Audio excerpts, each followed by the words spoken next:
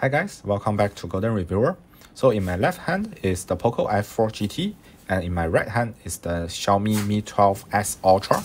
Okay, so the main difference is that the Poco has the Snapdragon 8 Gen 1 while the Xiaomi 12S Ultra has the Snapdragon 8 Plus Gen 1. So the 8 Plus is supposed to be a small refresher to the Snapdragon 8 Gen 1, but because we know that Qualcomm actually switched foundry from Samsung to TSMC, and they promise faster performance and at the same time better efficiency. And I think efficiency was one of the major problems that the recent Snapdragons have. So we are pretty excited about this new SoC. And today we are going to do a direct benchmark comparison between these two devices, or rather these two SoCs, and see how much improvement there is. Alright. Okay, so as you see, both devices has 12 gigs of RAM and the Poco has 1080p display, so I've set the Xiaomi to 1080p as well. Alright, so let's move on to the benchmarks. The very first one we are going to do is Geekbench 5. And here we can see that the 8 Plus actually improves on single core and multi-core. So it's 6% faster for single core and 17% faster for multi-core. Next, let's move on to Antutu benchmark. Okay, so before we start, take a look at the device information.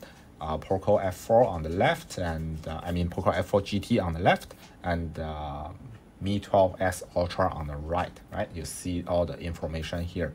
Okay, so let's start the test.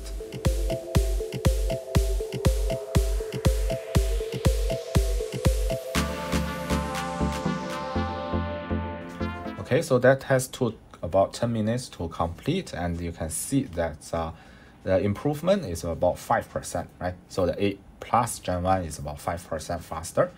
But I also noticed that the 12S actually stays a little bit cooler during the test compared to the Poco F4 GT, right? So it seems that it is more efficient, but we'll cover that part later on.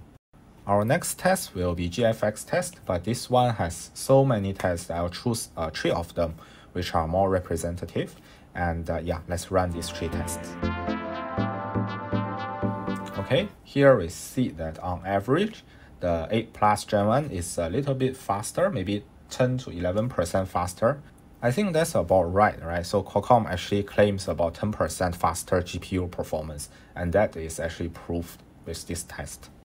And next, we'll do a 3D Mark stress test. So this is more meaningful for you if you are a gamer and you worry that the device will throttle and decrease performance when you play the game for a long time, right? So this test will run for about 20 minutes, and let's see how the devices do.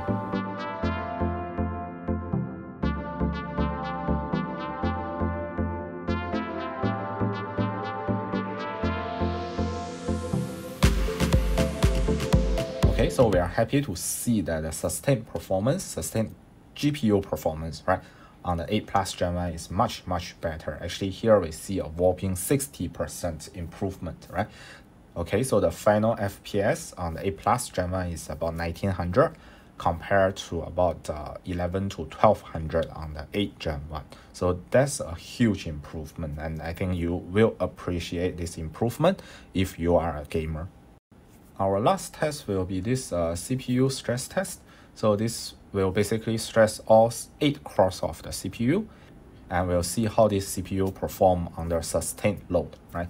So let's start the test. This will last 20 minutes. Okay, the test will last 20 minutes, but 5 minutes later we see some significant difference already, right? You see the device on the left, the Poco, the Snapdragon 8 Gen 1 actually throttles quite a bit, right?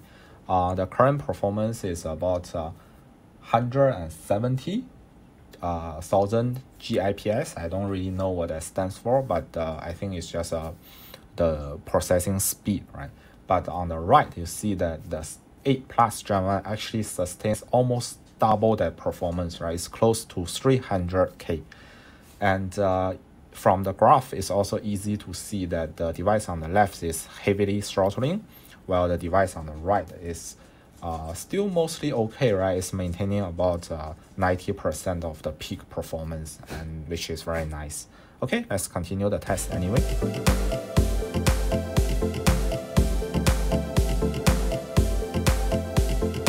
Okay guys, so that's the end of the 20-minute CPU stress test. And here we see an incredible 97% improvement on the sustained CPU performance. Just look at the mean score, right? It's 145,000 on the left and it's 286,000 on the right. So that is amazing improvement. But I have to point out that MIUI on the Poco, it seems to be a little bit optimized, while the one on the Xiaomi 12S Ultra is seems to be better optimized. Nevertheless, this should still give you an idea of how much more efficient the new Snapdragon 8 Plus Gen 1 is compared to the 8 Gen 1, right? And right here, I've conducted some other tests. Especially interesting are these power and efficiency figures. So right here, you can see that for the SPECint 06, the X2 big cores in the 8 Plus Gen 1 is the fastest single core in any Android SoC right now. So it's about 8% faster than the Snapdragon 8 Gen 1, and it's actually 28% more efficient. You can follow my Twitter or you can pause the video if you want to view the detailed results. And then for the A710 middle cores, right, we also see a very good improvement both for performance and efficiency. The middle cores are 12% faster and at the same time 60% more efficient compared to those in the Snapdragon 8 Gen 1, right? So actually most of the smartphones will handle your daily task on these middle cores instead of the huge X2 core, right? Because these are more efficient, and for battery life considerations, they'll try to utilize this more. So the 60% jump in energy efficiency is really, really good. And because of this, I think the Snapdragon 8 Plus Gen 1 devices should be able to deliver much better battery life compared to previous devices, right? So I'm really looking forward to that. Moving on to GPU. So actually the Snapdragon 8 Gen 1 had a pretty decent GPU. It was just a little bit too power hungry. And we are happy to see Qualcomm actually resolving that issue here as well, right? So the GPU is a little bit faster, maybe 5 to 10% at its peak, but it's also much more efficient, right? It's about 20%, 19-20% more efficient. And in some tests, right, for example, this GFXBench Manhattan's 3.1 test is actually both faster and more efficient than the GPU in the Apple A15. And I think this is quite an achievement. Apple SoCs have been the golden standard, right? So now we have something from the Android world that is faster and more efficient than the Apple A15. So this is really exciting news for all Android users. And here are GPU results for some other tests. You can see that in the Aztec Vulkan test, it's also more efficient than the Apple A15, but the performance is almost the same. And then in this 3D Mark, it's a little bit more efficient, but it's not as fast. But I think really Qualcomm has closed the gap. So the new 8 Plus Gen 1's GPU is just as good as, if not better than the Apple A15. Yeah, so that's all for today's test. And I think in conclusion, the Snapdragon 8 Plus Gen 1 is really a very solid Android flagship SoC we've all been waiting for more than 2 years. Actually, since the Snapdragon 865, we haven't had such a good SoC for so long, right? So this is the new generation flagship Android SoC that we all deserve.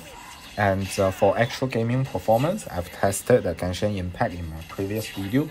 I'll test more games, but I do believe the actual performance and efficiency and battery life will be very good, right?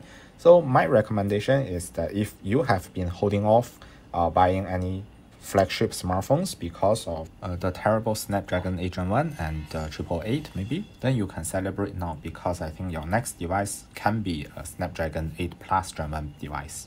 I don't have any complaints for the performance or the efficiency, right? So this is the best Android SoC as of now. Okay guys, so thanks for watching, and subscribe to my channel to stay tuned for test videos on the latest smartphones and SoCs. Okay, see you next time.